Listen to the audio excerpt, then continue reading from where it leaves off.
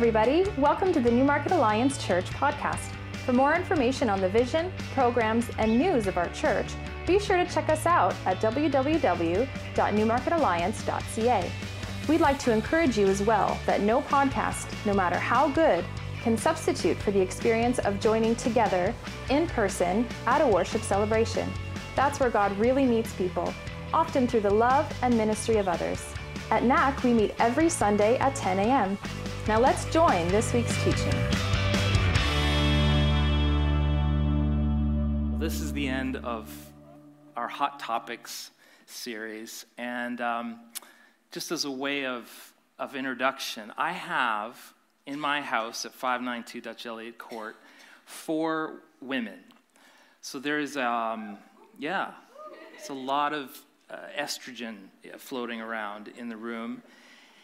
And so you're going to think that's going to play a role in my interpretation of Scripture, and I hope that's not the case. Do you ever notice when they're on TV, if there's a talking head and an issue comes up about female assault or the Me Too movement, men will often say, look, I have 3 daughters, or, I was raised with 4 sisters, and the implication, therefore, is, I get it. I'm more qualified to speak on this issue. And I always think, what does having a female in your life qualify you to have compassion for an issue that, everyone should have compassion for? Besides, all of you have a mom or a daughter or a sister or a friend who's female or a coworker.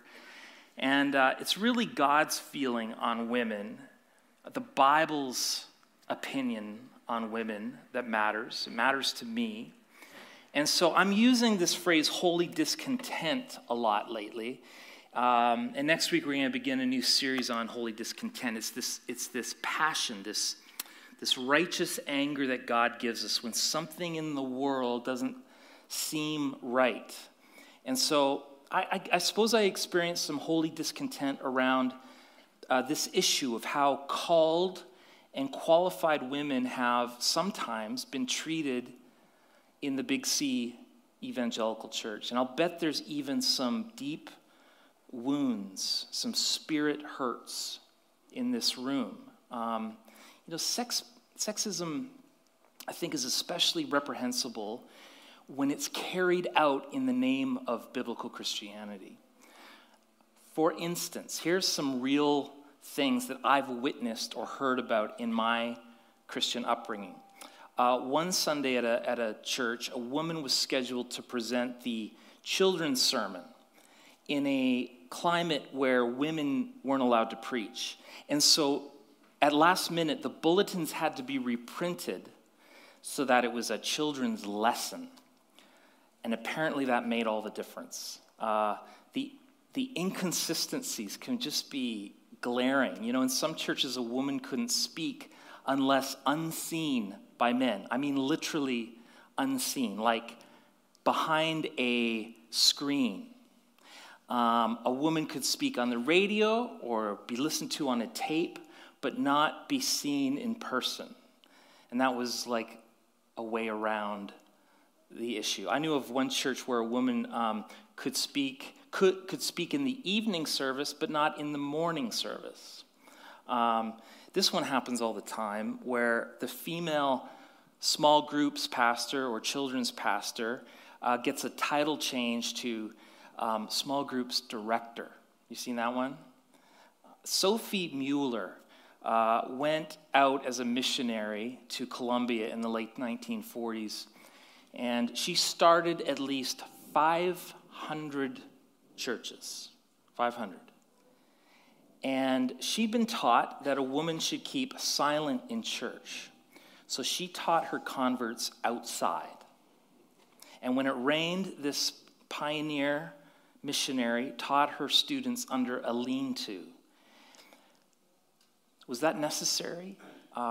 Is the church a building? Is it not people?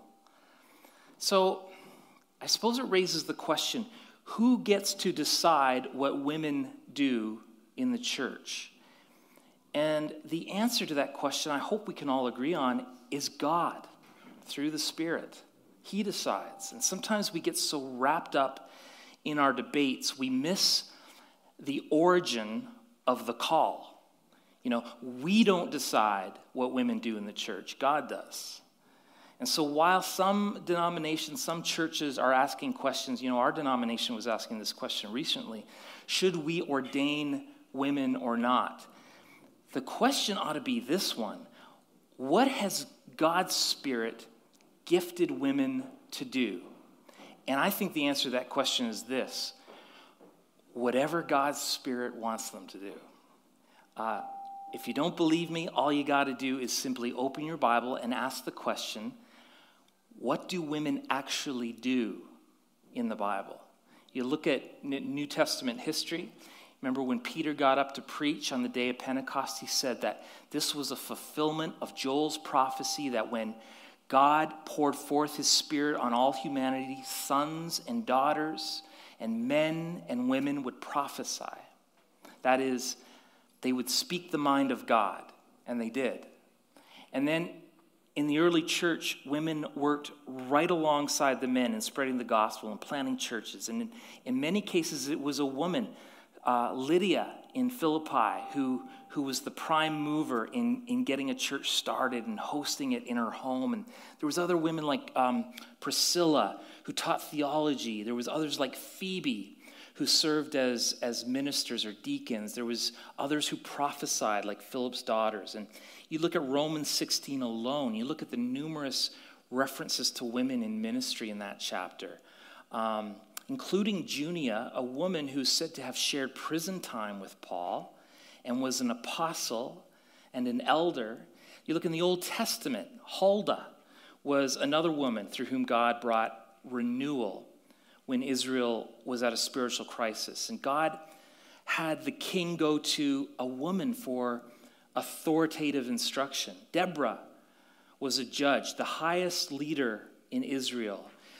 She was married, but it was her, not her husband, who was chosen by God to lead his people. And also think of this.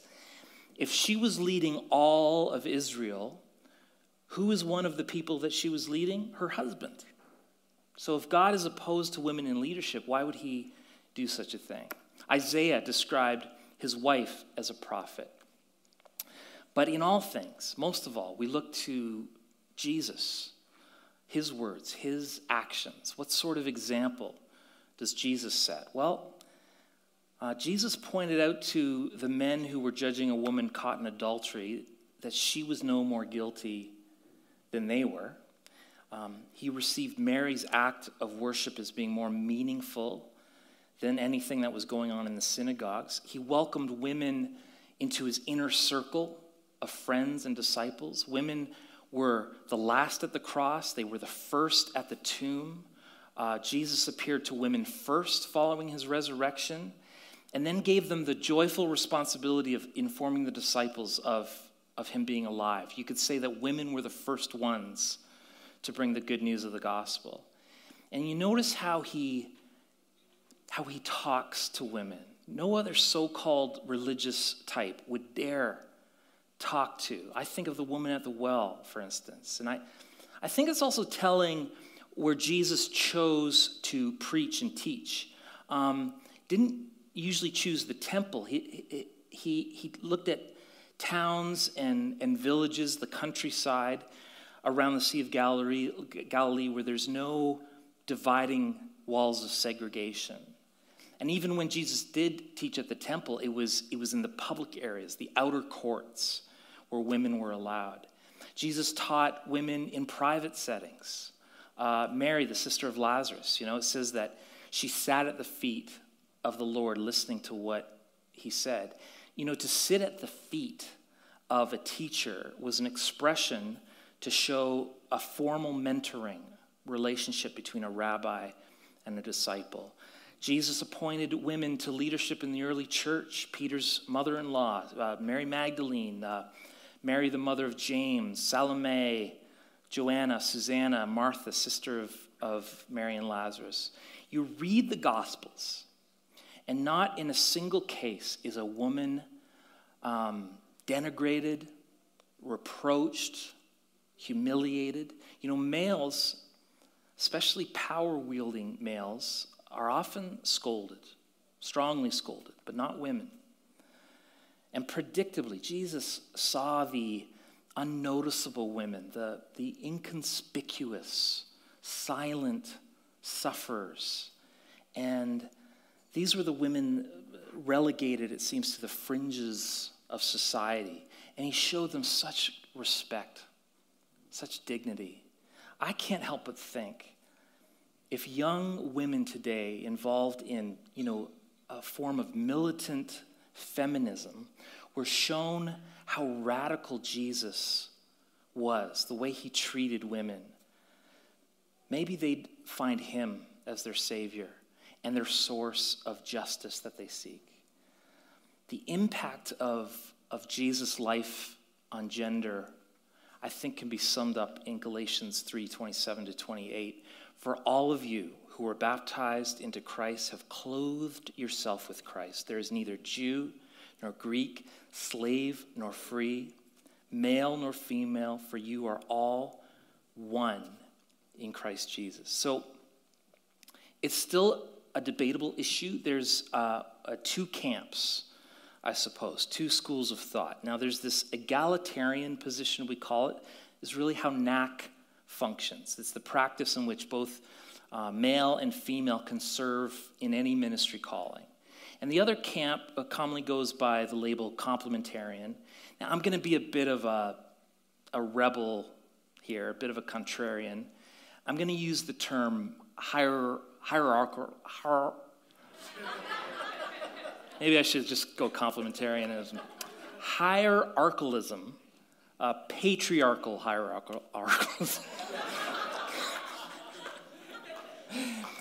To designate that view, I'm aware they prefer to be called complementarians, maybe because it's such a mouthful. But, that term was invented in the mid-'80s to portray the position of holding that the men and women are complementary to one another. The problem is, though, is that egalitarians also believe that all believers, including men and women, are complementary to one another. So it's hard not for me to think that there was a bit of a branding decision that went on there to avoid calling attention to the essence of the position, that men are in a hierarchical order over women. So, look, both positions are biblically defensible. Frankly, at times, they're both biblically problematic. I may be preaching to the choir for some of you, and you're like, why are we even talking about this? For others, this may be an issue of you're getting a little tense as you can sort of hear my opinion on this. Others of you are like, I'm new to church. I didn't even know that churches held different opinions on this. I personally find it easier to defend the unresolved problems of egalitarianism than the problems of hierarchalism. Problems that seem to me to be far more serious and even call into question the unity of the Bible. But look, many devout, intelligent Christians are going to disagree with me on this. And one day, we'll all figure out to one degree or another where we veered from God's perfect wisdom in this issue and many others. Until then, I'll just tell you, I'm going to hold this position humbly but firmly. It's one of the reasons I'm here at NAC and not at another church, because of the position that you have held for many years here. And I'm willing to take the risk of encouraging women to do what I believe Scripture and the Spirit is calling them to do. So often, the hierarchical position starts building a case right in Genesis, right at the creation story. It says in Genesis 2:18, the Lord said, "It is not good for the man to be alone. I will make a helper." Hebrew word is azer, suitable for him. I don't know if anybody was like me. Did you grow up in the church thinking the word helper meant God made the woman to be kind of a junior assistant to the man? Assistant to the regional manager, that sort of thing? like the man had all this stuff he had to do. He had to name the animals, and God needed to make him a gopher to like pick up his dry cleaning and get him a double-double. And like someone lower down the org chart. And then I learned that this word translated Azor, helper, is the same Hebrew word most often used in reference to God himself. For example, in Exodus 18, Jethro names his son Eliezer because my father's God was my helper, Azor. And then in Psalm 40, as in many other places, the psalmist refers to God as my help, Azor, and my deliverer. The word Azor is translated in other places in Scripture as rescuer, strength, deliverer, power. It's a word used most often for God. Then clearly it does not mean somebody lower down the org chart, does it? And then I heard the argument that because man was made first and women second, it implies that man is superior. Okay, but the argument then has to work both ways. I mean, you could say that God made animals first and then made man, who was a step up from animals. And then God said, oh, I'm just warming up now. I'll create Eve. She'll be my highlight reel, right? So what makes more sense is that there is no superiority one way or the other, that man and woman are equally created in the image of God. Then I hear this argument that after sin enters the garden, God's consequences are your desire will be for your husband and he will rule over you. So instead of understanding this and other aspects of what we call the curse as the natural consequences of human sin, complementarians use this verse as a reinforcement of their patriarchal position. Like, you got to understand, domination by one gender over the other was not God's ideal. It's not something we were supposed to try and uphold. Rather, like other aspects of the curse, we're to work hard to overcome and know that Jesus himself would fully overcome as part of our redemption. So there's this hermeneutical principle. Hermeneutics is the study of biblical interpretation, the art and science of biblical interpretation. It's not as easy as you might think. And the principle is this: when we come to a difficult passage, we have to interpret it in the light of the broad, repeated themes of the Bible. So one of the great themes of Scripture is that at the heart of the gospel is a message of freedom and liberation for all who've been oppressed. And you don't have to look too far into history to see that women have been greatly oppressed. Like, do you realize there are more than 100 passages in the Bible that affirm women in roles of leadership and fewer than half a dozen that appear to be in opposition? So it begs the question, have certain tribes of Christians built an elaborate system of belief and practice on only a few debated passages? Passages that maybe have been lifted out of context, elevated to the point that they become, more important than the overall message of the gospel. And so what even perplexes me more are those Christians who would champion a literal interpretation of Scripture when it comes to women preaching and teaching, but then ignore what it says in the adjoining verses about, like wearing gold wedding rings, for instance. There's another hypocrisy around this issue that I'll just tell you, it bothers me. I've noticed men have never seemed to object to women going off to difficult missionary assignments in the far corners of the earth. And the matter of women preachers usually becomes a problem only when women want to be pastors back home. And so it makes me wonder if there may be more than just chauvinism at work here. Like, could there even be racism at work here? Even if it's unconsciously so. Like, consider the possibility that there could be this unspoken hierarchy where white men can preach to anyone, but white women, they're not free to preach to white men, they're assumed superiors, but they can preach to black men. And black men, given this hierarchy, are then able to speak down to black women. And black women who are at the bottom of this social ladder are not allowed to preach to anyone except other black women. And by the way, if women are not to teach men, just when does a boy become too old for a woman to legitimately continue to teach him? Taken to its logical conclusion, do they mean that women couldn't toilet drain their son or teach him how to tie his shoes and brush his teeth? Would Vicky and Brittany and Melissa and Sydney not be allowed to lead a band if there's men in it?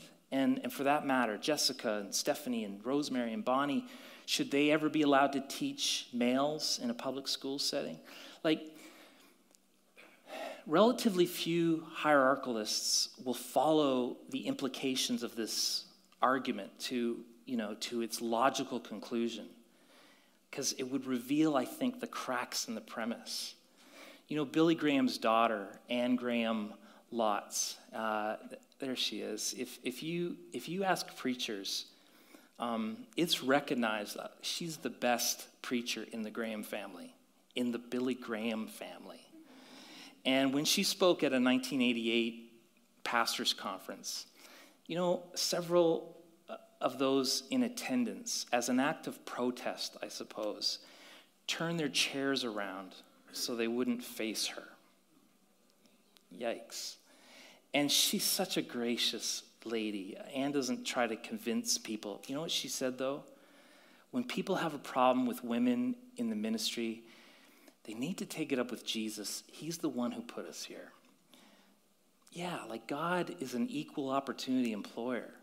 So when faced with examples in Scripture of women leading in all kinds of ministry, the hierarchalist comes up with excuses that I've heard, well, it's because the men of that day didn't step up to the challenge, or women can prophesy, but they can't have the office of prophet, or women can teach, but not preach. Women can preach, but only with the permission of their husband. These explanations strike me as a bit of a desperate attempt to save the system, to preserve the benefits of a male privilege that is built upon. So it's no wonder that hierarchalists can't even agree among themselves just what a woman may do or may not do and under what circumstances. The only thing they agree on is that men are the ones who get to tell women what to do. And one of the suspicious translation issues is when the name Junia, a female name, comes up. She had one of the highest offices in the early church, and early on her name was translated as Junius, a male name. Do you see that verse there, Leela? In fact, Junius is actually going to appear in some of your Bible translations. And it's hard not to think that some translators may have had an agenda and wanted to do a bit of revisionist history. What impression do you think women are left with when they're excluded from official ministry positions? I can only imagine it. They're left feeling with this idea that something is wrong with them. Look, gender is no barrier to vocation. The Latin word is vocare. It means vocation, but it also means your calling. We're called by God, each of us. We're part of this priesthood of believers. And thus, all of us have the responsibility to use that which God has given us for his glory. Okay, so that being said, that's my introduction. Just kidding. I told you the hierarchical position was biblically defensible because there are some difficult verses to reckon with as an egalitarian. And I think one of the most difficult is from this book that we've been studying since forever, 1 Corinthians. So let's put that up. This is from chapter 14, verse 34 to 35. Women should remain silent in the churches. They are not allowed to speak, but must be in submission even as the law says. If they want to inquire about something, they should ask their own husbands at home, for it is disgraceful for a woman to speak in church. Now, I just want to show you a book. This is about 6 pounds, and this is the main commentary that I've been consulted while I've studied 1 Corinthians. The book about 1 Corinthians, which is a few pages in your Bible, is bigger than the Bible itself, which is interesting. So I have known for a long time, if you want to know what the world-renowned expert on 1 Corinthians and Bible hermeneutics thinks, you should go to this dude, Gordon Fee. And the guy has given his life to the study of hermeneutics, and this book in particular, 1 Corinthians. And what he says about these 2 verses is going to mess with some of your worldview here. Gordon Fee gives pages of evidence as to why it's obvious to him and to other scholars that these 2 verses are what's known as a gloss. What is a gloss? A gloss is a brief notation, usually in the margin of the manuscript, not usually by the original author. It'd be like if 100 years from now, if they found this message under the rubble of what used to be NAC, and they're reading this message, and in the top left corner, Brittany has written in lipstick, "Sweet chicken, Glenn Robinson is so hot." A good academic would go, well, that doesn't sound like Jonathan's writing style. It seems very random.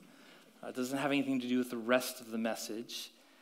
Now, these verses aren't as egregiously obvious as that example, but Fee's belief is that someone felt the need in either the original letter or one of the early copies to kind of put their own spin, their own commentary in the margin, and that ends up getting copied and then grafted into the Bible. It wouldn't be the first time. There's at least 3 other examples in Scripture where that has happened. Sometimes you'll run into a little asterisk in your Bible. It says something like, most reliable transcripts do not include this.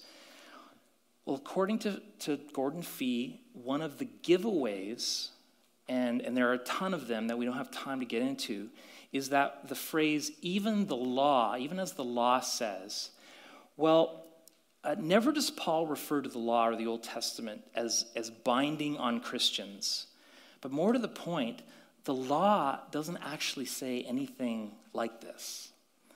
It's also a dead giveaway that this verse stands in contradiction to 1 Corinthians chapter 11, where women are prophesying and praying and speaking in church. Like if Paul had intended to prohibit women from public ministry, I think he would have taken the time in chapter 11 to correct the manner of which they were doing that. But it was assumed in Paul's writing that women were speaking and prophesying in church. So Fee concludes that these aren't actually authentic verses. Now this may be the most radical thing you've heard about the Bible, because you believe it's infallible and inerrant and supernatural. And so how does some dude writing commentary in the margin mean?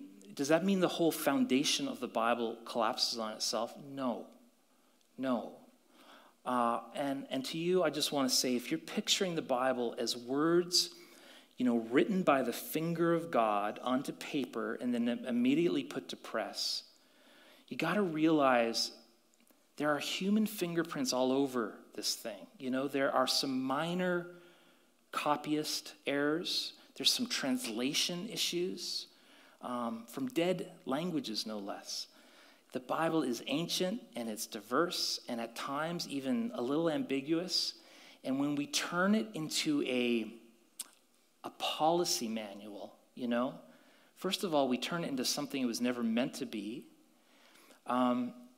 It's a relatively modern concept to turn the Bible into a textbook of clarity that offers sort of certainty on every issue apart from the salvation that comes through Jesus Christ. I mean, sometimes the Bible doesn't even speak with unity, with one voice on every subject. But let's say you don't agree with Gordon Fee here, that the Corinthian expert, that the verse actually is from Paul himself. I still think there's some things you need to consider. There's interpretation issues. One of the first rules of biblical interpretation is before you apply Scripture to 2019, you have to understand the context and the culture in which it was written, right? So, for example, in 1 Corinthians 11, verse 14, it says that a man is dishonored if he has long hair. Now, was this an absolute truth for all time, for all men everywhere?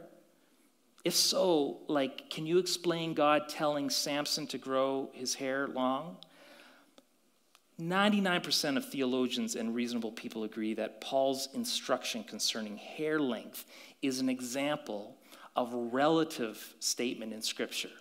Paul addressing an issue of a specific time, a specific culture that we don't fully understand. You know, sometimes Christians are more outraged by breaches of culture than disobedience to biblical absolutes. And this is what Paul's telling the men of Corinth. If they had long hair, they're committing some sort of cultural blunder that's going to bring dishonor to Jesus. If Paul had been speaking to Christians in Thailand instead of Christians in ancient Corinth, he might have reminded them that crossing their legs and leaving one foot pointing at another individual would bring dishonor to Jesus. You know, whenever man has attempted to make relative truths into biblical absolutes, the result is always legalism. And the opposite danger occurs, though, when people take absolute truths and change them to sort of fit our culture and times. And we don't want to do either. So how do we know which statements in the Bible are absolute and which statements are relative to a particular time and place? Well, Jesus said that the Holy Spirit would guide us in all truth. Does a verse of the Bible seem to make God unjust, unwise, unloving? Well, we know all of Scripture contradicts that, so the problem might be in our interpretation. God and His Word are infallible. Our interpretation of His Word, not so much. So you know what absolute is never contradicted in all of Scripture? Equality. Not just equality between men and women, but equality between all people, of every race, of every background, between the haves and the have-nots, everyone. So in terms of this being a relative or cultural interpretation, here's a theory. Social historians tell us that these freshly converted women Christians who have discovered equality in Christ may have exaggerated its usage in public settings. Like, they often may have used the opportunity to suddenly speak in assemblies of fellow believers in a way that was disruptive. That's one theory. Other theories, that given the almost universal sexism of the first century, the preaching and leadership of women might have actually been so scandalous, so detrimental to the preaching of the gospel, that it was forbidden for that time, for that place. And so theologians like John Stackhouse concludes that Paul may have temporarily given this accommodation of Christianity to the patriarchy of the time, because nothing is more important than advancing the gospel. Women teachers in that time, in that place, would have likely interfered with the gospel purpose. But what about the church in our culture today? Stackhouse concludes that today we face exactly the opposite problem in our country and other countries like ours. In other words, the exclusion of women is what is scandalous and embarrassing and actually impeding the advancement of the gospel in our country. You know, I've seen women who have rejected Christianity because their perception is that the church views women as second-class citizens. I mean, what could be further from the heart of Christ? Can you think of even one conservative Christian who thinks that the subordination of slaves still applies today?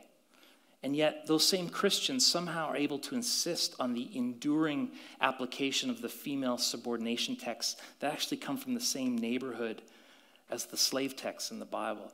And speaking of experts, probably the most renowned, respected expert on all things Paul the Apostle is a guy's name, F.F. Bruce. And he says this about difficult Pauline passages like this. He says, in general, where there are divided opinions about the interpretation of a Pauline passage, that interpretation which runs along the lines of liberty is much more likely to be true to Paul's intention than one which smacks of bondage or legalism. Look, the Bible makes it clear that we don't choose who will be given what gifts. And we aren't in the business of filling quotas either, wherein, you know, say we'd survey the church membership and find out that 60% are women, then we have to make sure that 60% of our leaders are women. Look, it's God who chooses the gift.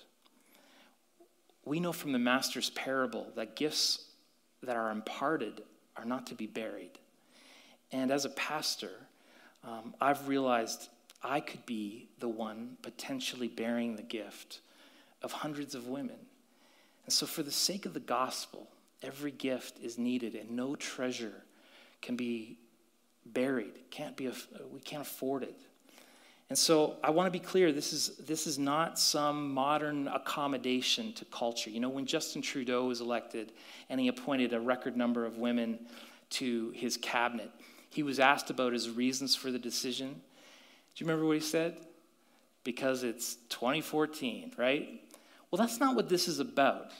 This is not about like changing with the times. In fact, if you look at some church history, Charles Finney, do you have that picture of, he was the Billy Graham of his time. He wanted women to be able to actualize their God-given potential in business and church and society. So here's what he'd do. When people would commit themselves to Christ, Finney wanted to know whether they would join either the anti-slavery movement or the newly emerging feminist movement.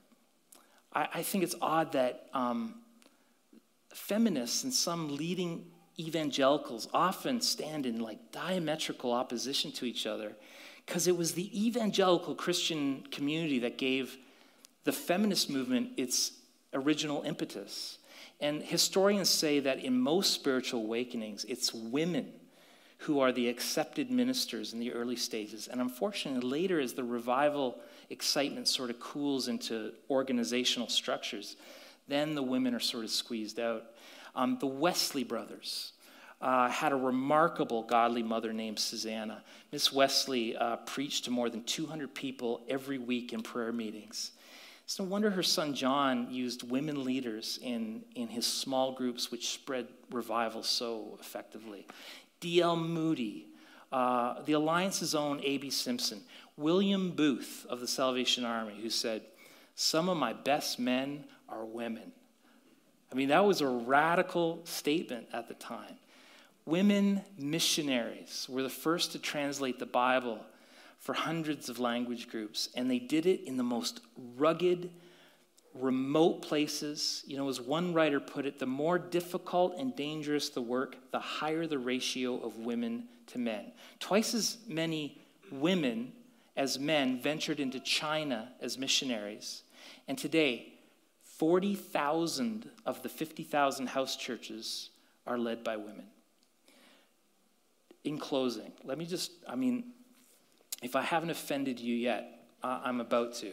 Because I want to just drop a conspiracy theory on you that I've been thinking about.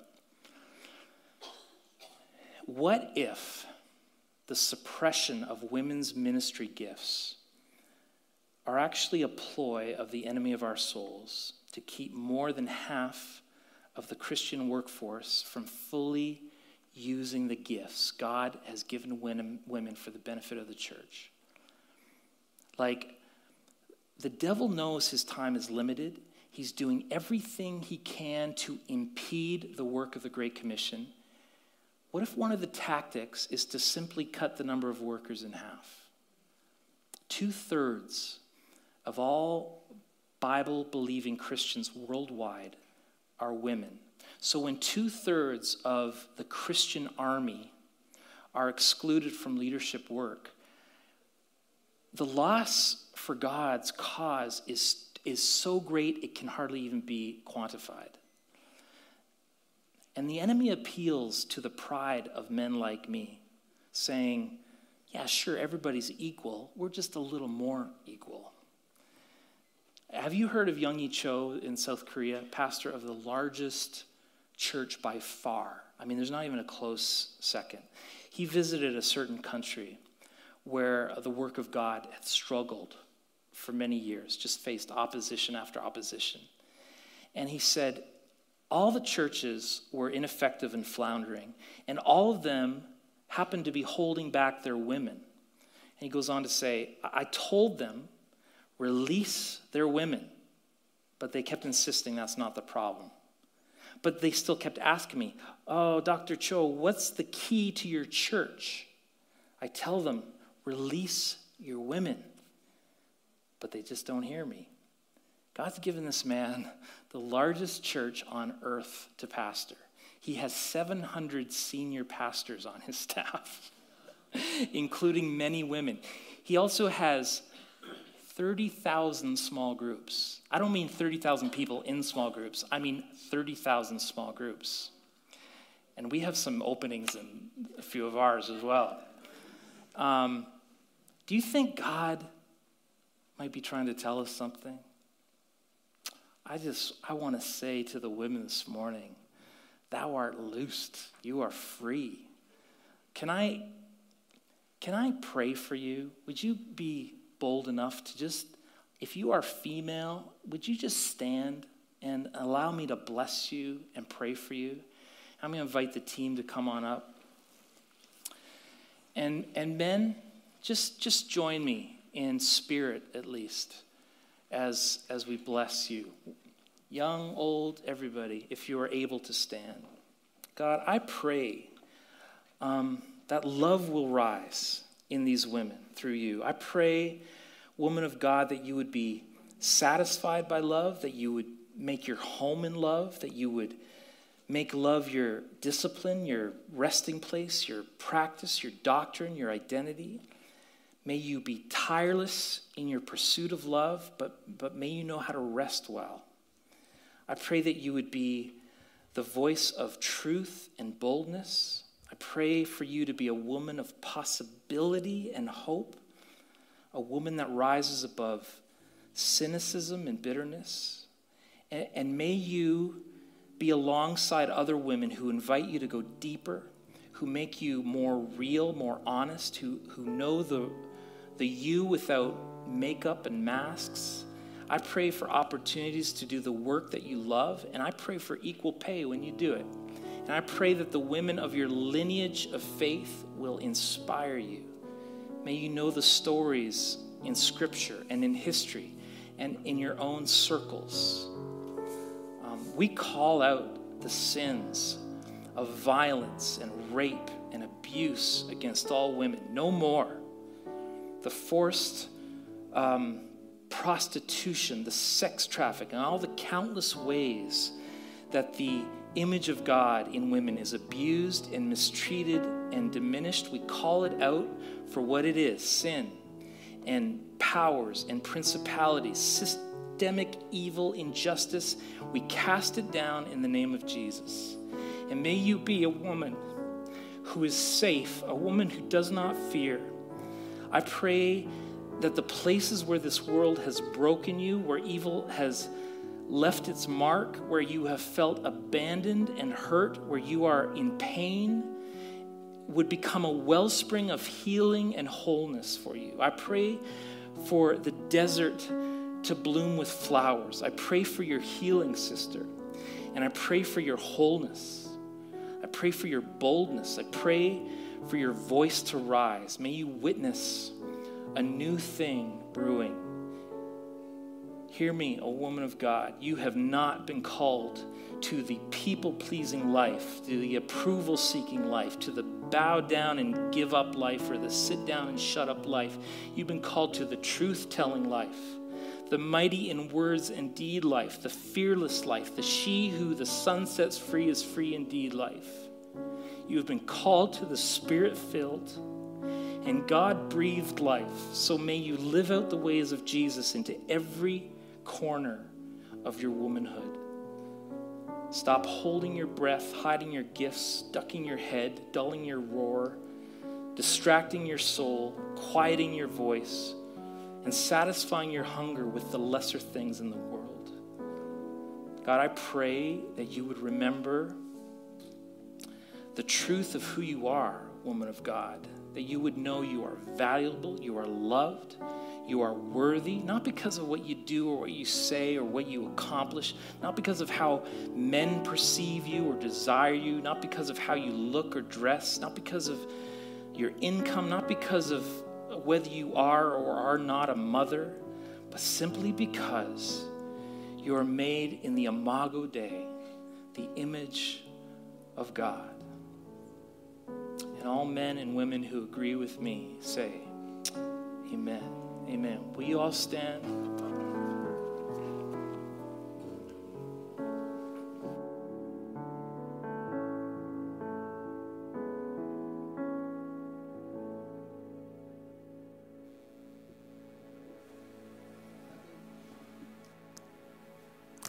I've been really challenged by this series, and I've been asking God, well, what does he want me to do to change? And a word that he spoke to me this week was respect. And it starts with respect for him. I think sometimes the Bible might use the word fear there, but a respect for God. And respect for each other. And a respect for our neighbours. And practically, well, that means to me, and I'm not there. So it could be being quick to listen and slow to speak. Not coming with preconceived ideas, but just being open to the Holy Spirit wanting to change us. It can mean not just being involved in gossip, but actually shutting that down. It can mean laying my life down for my wife and my kids, not lording it over them. And so, Father, I just ask that you would help us to treat each other with more respect. Amen.